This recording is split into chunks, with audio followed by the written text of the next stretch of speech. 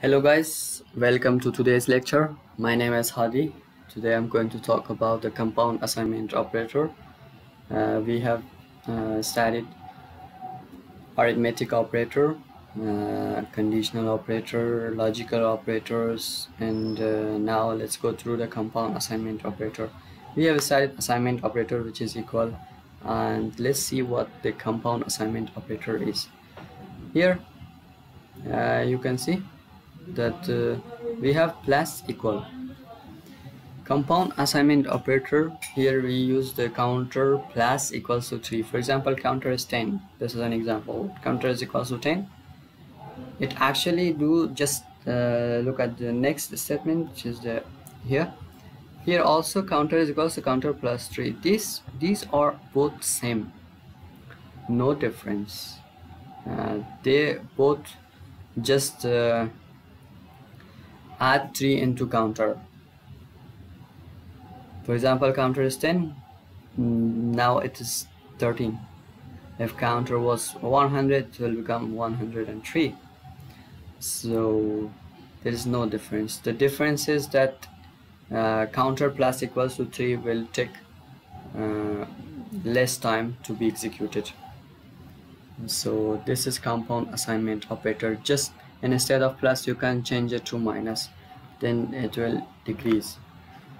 And instead of minus you can put multiply, then it will multiply that value. And instead of divide, instead of multiply you can write divide. Instead of divide you can write modulus. These 5 operators are compound assignment operators. We are going to use them in our program. So let's just go to the C++.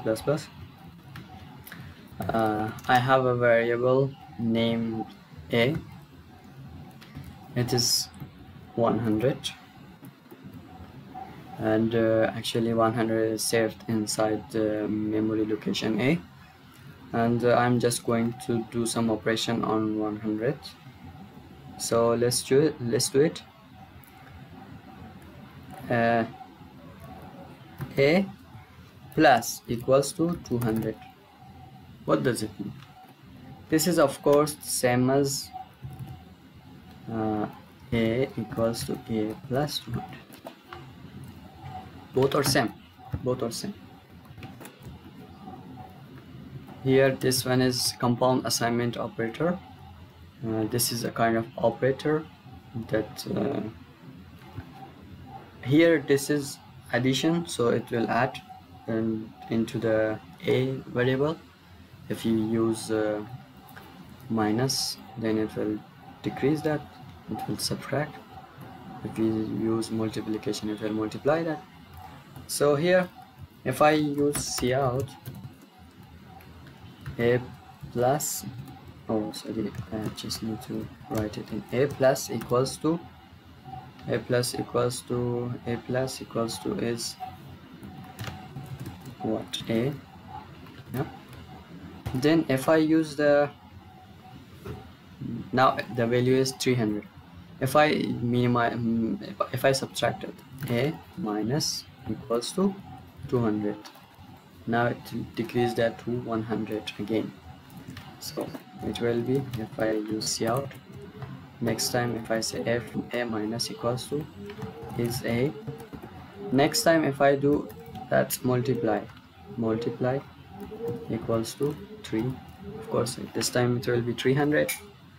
And if I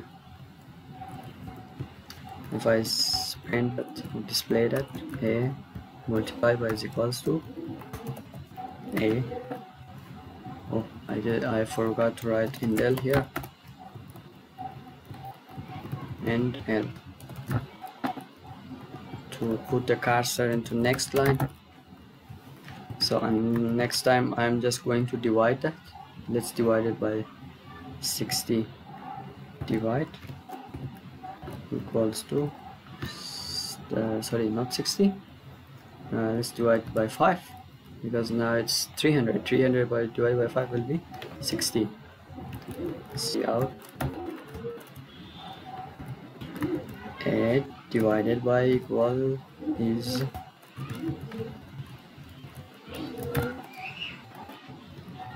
And how about modulus 8? I think that there will be some 8 modulus 8. It will be CR a modulus is equals to a. Actually we are just changing the value of a. The first time it was 100, then we changed that to, we actually added 200 with a, now it's 300. Next time we subtracted for 200 from a, now it's 100. Then we multiply that into 3, then it will become 300 again. And again, if we divide that a by 5, it will be 60, and 60 modulus of 8 will be we actually do operation on a, and also we're going to save the result inside a. We're going testing. So let's just run it, compile and run. So see, first it was 100. I didn't mention, but here it was 100 first, and I just displayed a plus equals a plus 200. It became 300, then 100, then 300, then 60, then 4 will remain. If you want to divide 60 to 8, 4 will be remainder. So guys, this was compound assignment operator. This was today's lecture. Please just subscribe our channel and introduce our channel to your friends. Okay, see you in the next lecture.